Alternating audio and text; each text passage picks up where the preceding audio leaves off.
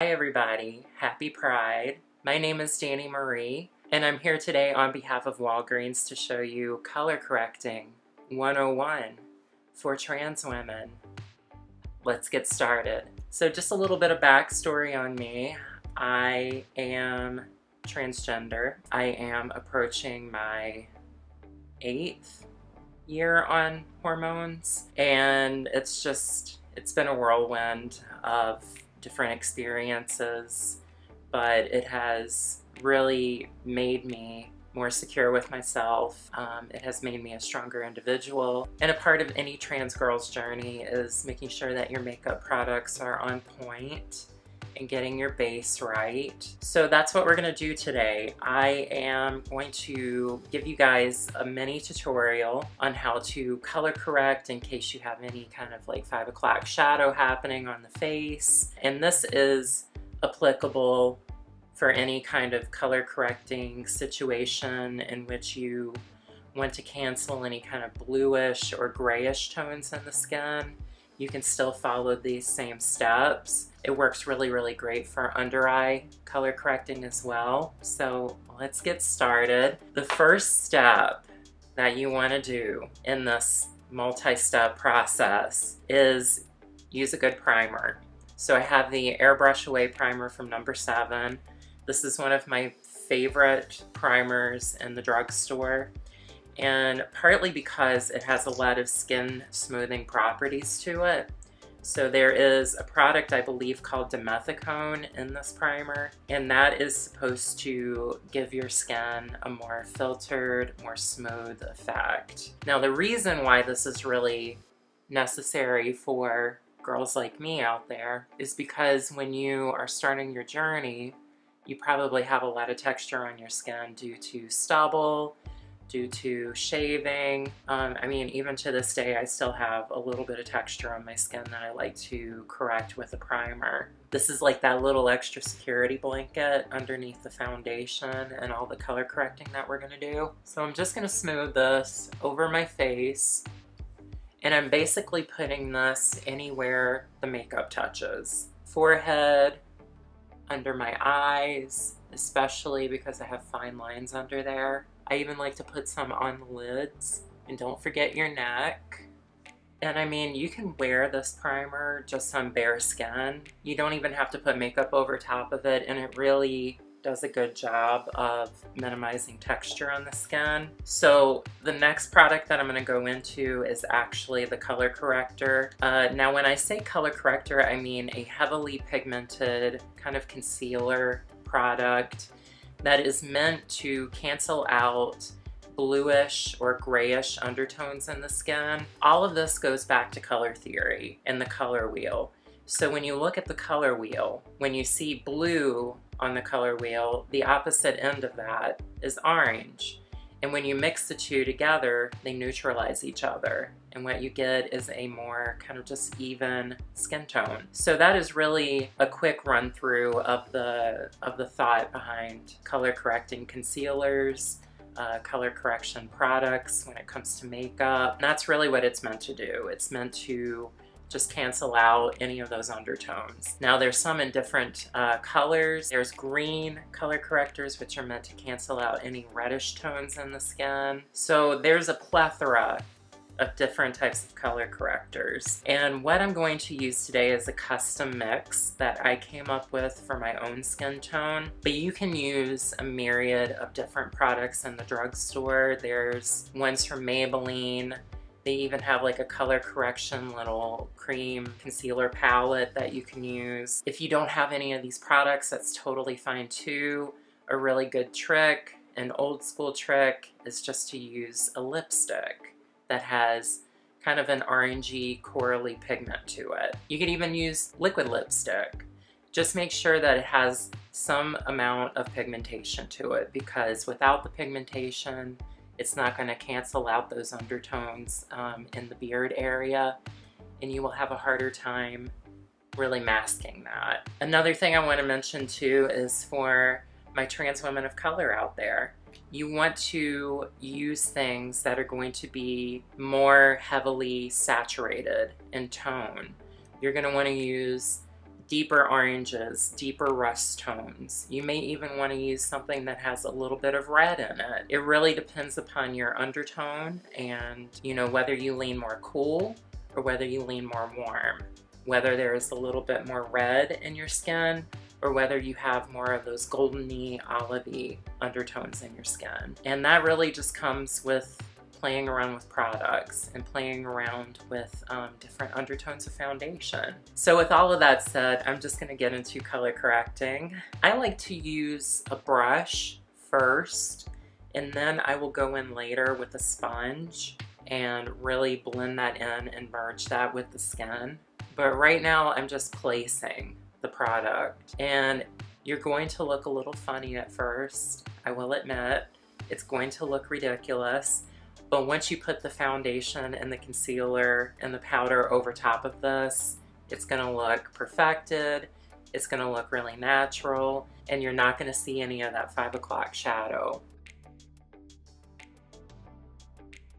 So naturally you're gonna put this in places where that 5 o'clock shadow is. And for me, I've had a lot of laser hair removal, a lot of electrolysis, a lot of facial hair removal during my journey, so I don't really need this step as much. So this is more just kind of like a tutorial for my girls starting out. And the really cool thing about Walgreens is that you can go into virtually any Walgreens location. You can ask for this advice with any beauty consultant, and they are more than happy to help. And a lot of them have specific training on this particular type of makeup. So, you know, at Walgreens, we like to be fully inclusive and live and celebrate all of the varying types of humanity, if you will. Oh, and like I said, you can use this trick under your eyes too, if you have any like shadow underneath the eyes.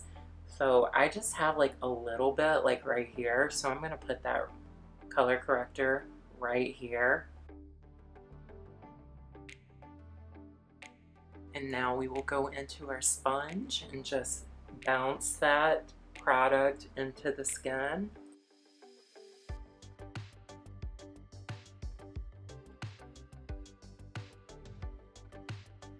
For this particular type of tutorial, if you start to look like an Oompa Loompa during the process, you know you're on the right track. Kind of just like made one half of my face completely orange. It's cool. We're gonna roll with it. Trust the process, it will look good in the end. So now that we have that kind of like fully melded into the skin, I'm just gonna go in with a loose translucent setting powder. This one is from Honest, and this is the Invisible Blurring Loose Powder. And what I like to do here is just use the other end of that sponge, and I'm gonna dip it into the powder. And now we're just gonna set this very lightly, and I'll tell you why in just a minute. So we are setting the color corrector in place because you want that pigment to not blend in with your foundation when you're ready to put that on. You want it to fully stay in place so that that orangey kind of corally tone just stays true underneath of the foundation and does a really great job of canceling out any of those blue tones.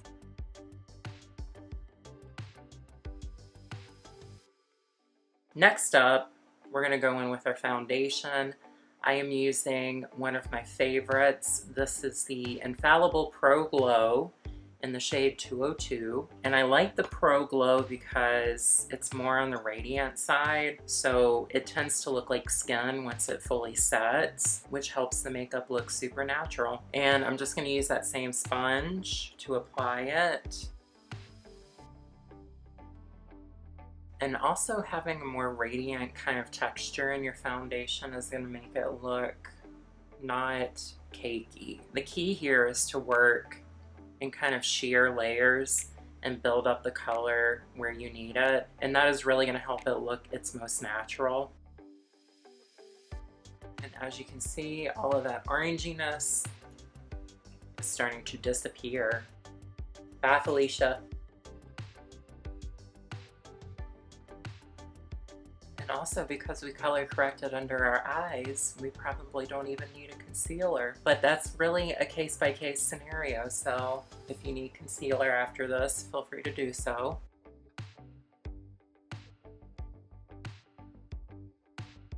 And I even take that foundation and I put it on my chest because I want to make sure that this looks as natural as it possibly can. And really carrying that foundation down your neck and even applying it on your chest is going to help you with that. Okay, this is looking good. Okay, so the next step in this multi-step tutorial is to apply concealer. Now I am using the Infallible Full Wear Concealer by L'Oreal. This is one of my tried and true concealers, and it is full coverage, and you only need a tiny bit of this. And I like to use this concealer in multiple ways. I sculpt my face with it. I use it for like eyeshadow primer. It's just a really great all-around concealer. You have to work really fast with this concealer too. It sets pretty quick, but the coverage is everything.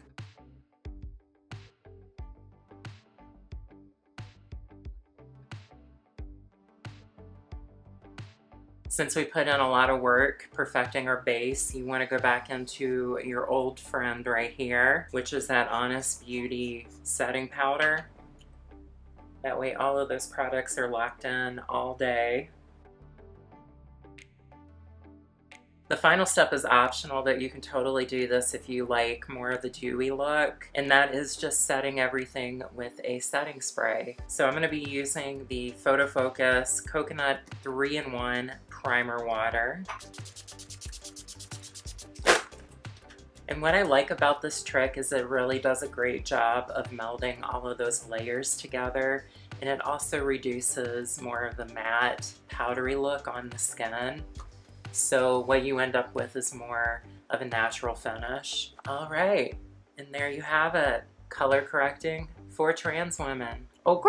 You now have your perfected base laid down and fully set, and you can build upon this and basically do whatever look that you want to. Go out there and slay pride this year, y'all. And finally, I wanted to end the video on one final note, and this is kind of spurred by all of the recent happenings in our country, which stemmed from the death of George Floyd. Our modern gay rights movement, the LGBTQ rights movement, would not have been possible if it weren't for the actions of trans women of color. Women like Marsha P. Johnson, Sylvia Rivera. Trans women of color threw the first stones at Stonewall Inn in Greenwich Village in June of 1969. That whole event catapulted the LGBTQ rights movement that we now have today. Coming out of this video, I just want you to know that Pride isn't just a parade. It isn't just a movement for gay people. It's a movement for non-binary people. It's a movement for trans people, for trans women, for trans men. And that really is what the rainbow flag is all about, the human experience. The first Pride was not a parade. The first Pride was a social revolution, was a riot, was acting out against the police, coming into bars and raiding bars and arresting LGBTQ people, arresting trans women, arresting gay men and women. It was an act of revolution.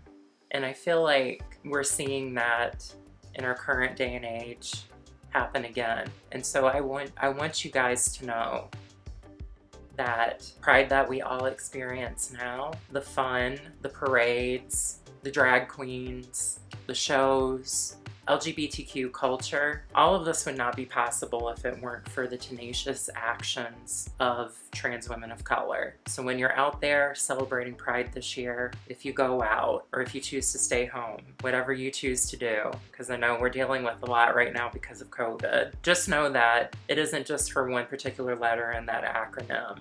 It is for us all, and it wouldn't be possible if it weren't for women of color, trans women of color. And I think with all of that said, I'm gonna go. Thank you so much for having me. I hope you enjoyed this. I hope you found it useful and helpful. Thank you so much, Walgreens, for having me on here, and look out for more content from me. Bye! Happy Pride.